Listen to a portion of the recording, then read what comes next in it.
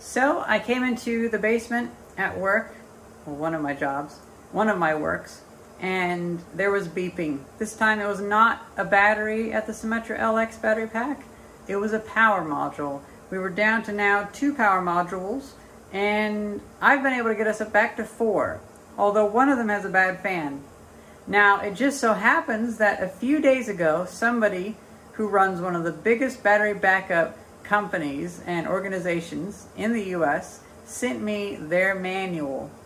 Now, they told me that they'd rather not share it, but if you need to contact them, go ask them or look at their website or whatever, because maybe you could strike a deal. But I've been working to reverse engineer and redo the power modules, and we've run ourselves into an interesting situation. We were down to 2, and this one had a bad fan. I found this one and this one still were good. There was no error codes, everything checked out fine, except for this one. This one had a bad fan. I think that was causing a lot of the errors, overheating and such.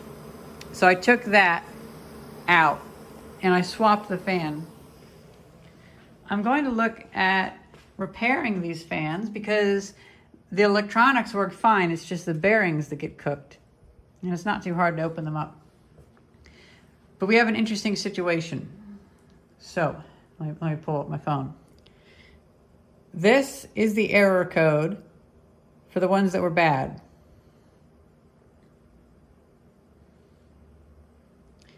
This is the error codes for the ones that are good.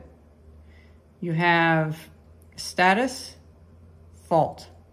Those 4 numbers, it seems. And then that seemed pretty common throughout, but then I came into one that had this. It's all zeros. And it says, no communication with MIM.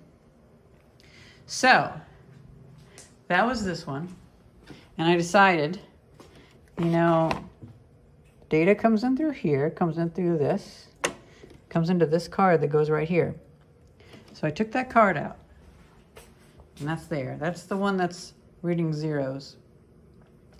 Now, I took out one of the ones that had a fault, and I put it in, and that same exact fault, the 8100 fault, came up. Now, this card actually has a capacitor put onto it. I actually bumped the capacitor and broke it off and had to solder it back on. So somebody's been tampering with that one, and maybe the capacitors are bad. Well, we have this one. This one is good. It's just the fan is a little bit slow. You can tell from the fluorescent lights that it's not running at the right speed. So I don't want that one to be in service too much. So let's take this, this side.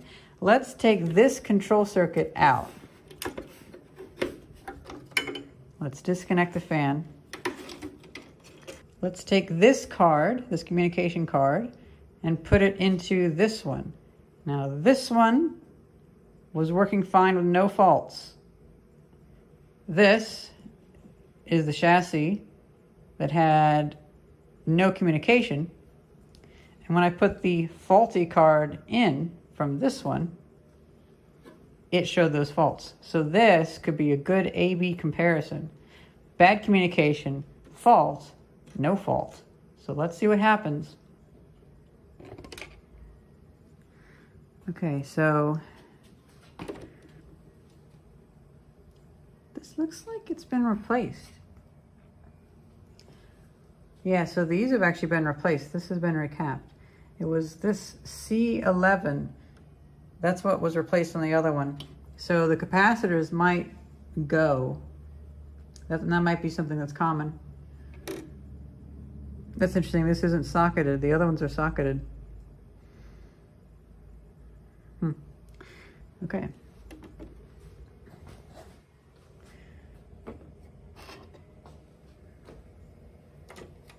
Before you put it in, you want to hook up the power switch first. The fan does not have any diagnostic pins or pulse width modulation or anything. So that's why it can be bad in it doesn't make an error message. Okay, Now I'm not going to bother putting these little brackets back in just for the test. That'll just be for later. All right, and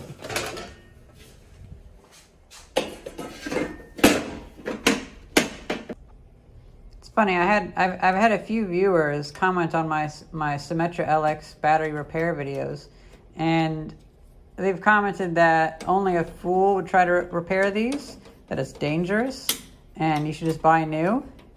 They clearly have not had to pay for these things bought as a replacement. They are expensive. They price gouge like crazy. It is highway robbery. Okay, let's put this in. Going in bay 3.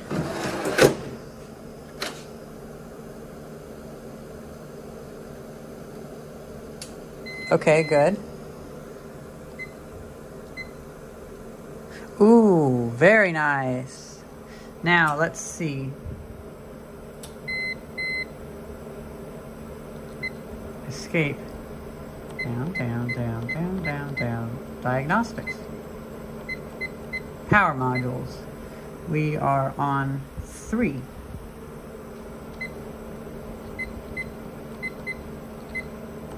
On and okay. Raw status data.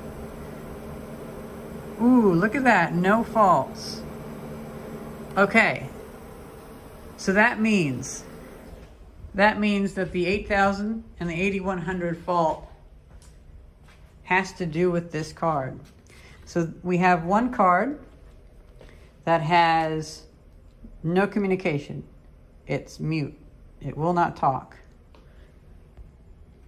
We have another card that has faults, the 8100 fault. And that one is fixed by replacing the board.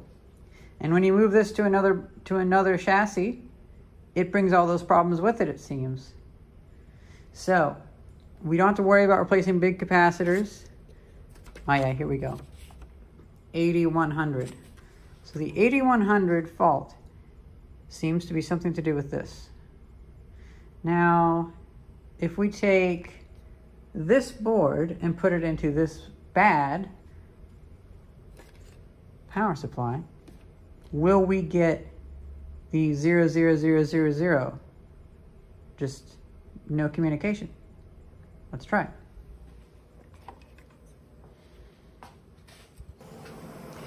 Okay, now we have not a perfect test because it doesn't have a fan. I'm curious to see if it'll give an issue with the fan, but let's see. This was the 8100. So let's see if it gives 8100, or if it gives the no communication that the board gave when it was in the other one.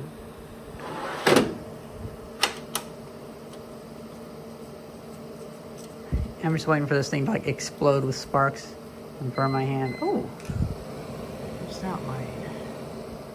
What's that mean?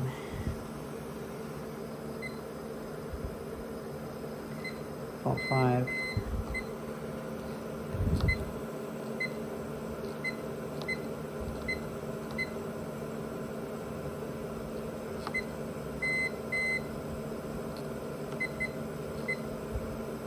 So that's number 3. 1, 2, 3.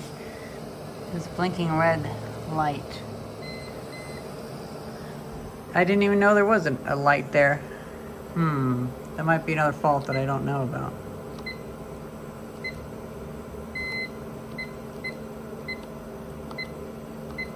No comm with MIM. Look at that. Same thing. So it is that board. Okay, so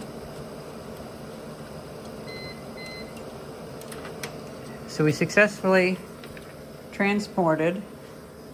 This error code doesn't go with the chassis. It goes with this. So this circuit board causes that.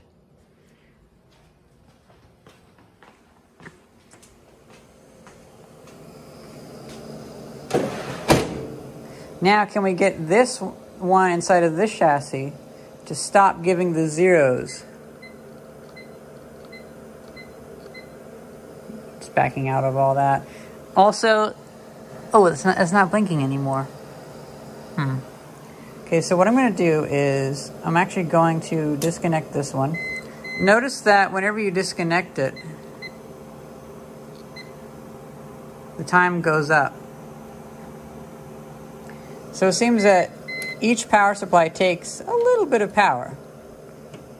Or at least it estimates it to take it. After all, we're not running a whole lot of stuff on this. Okay, guys. It's hard to do one-handed.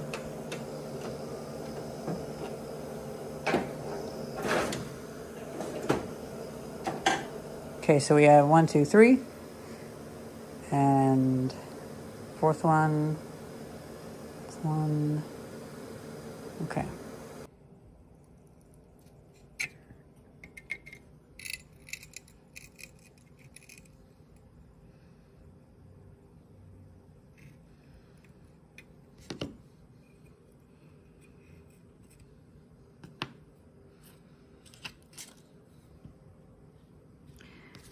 Let's just try swapping them.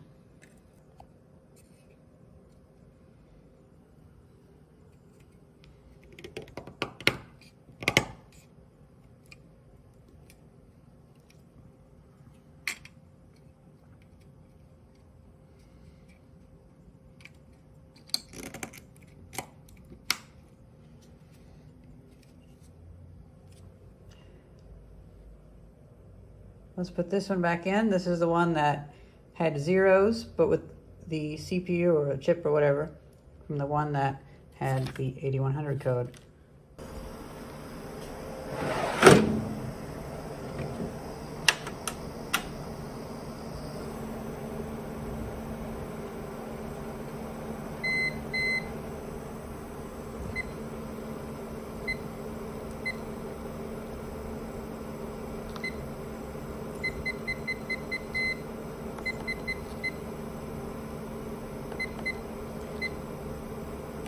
Okay, so it's probably not the CPU or whatever that is. It's probably something on the board, such as capacitors. Well, we are doing a good process of elimination. All right, so it seems that the issue is not with the unobtainable CPU. Well, I mean, maybe it's obtainable, actually. That'd be funny if that was easy to get. The issue seems to be with all of the components around it on this board.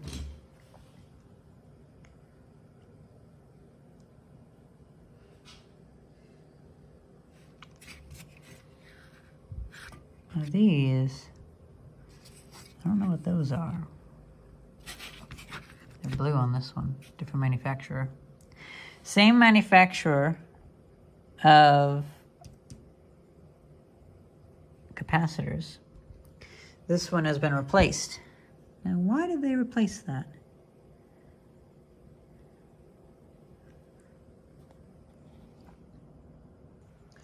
In fact, all of these capacitors look messed up. This one looks like it's been reflown.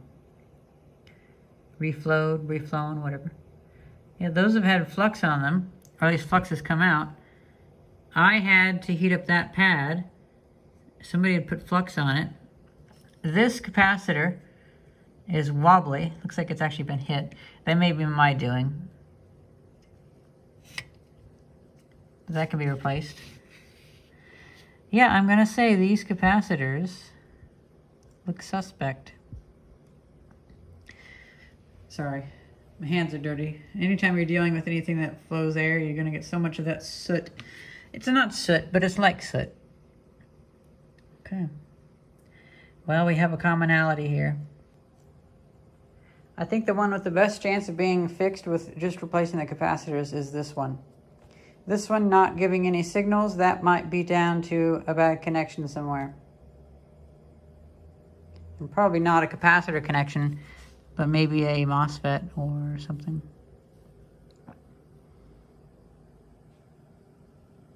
So that's where I'm gonna go with my next troubleshooting, but I just wanted to let you guys know that I did that much experimenting and I found it to be this. right on camera.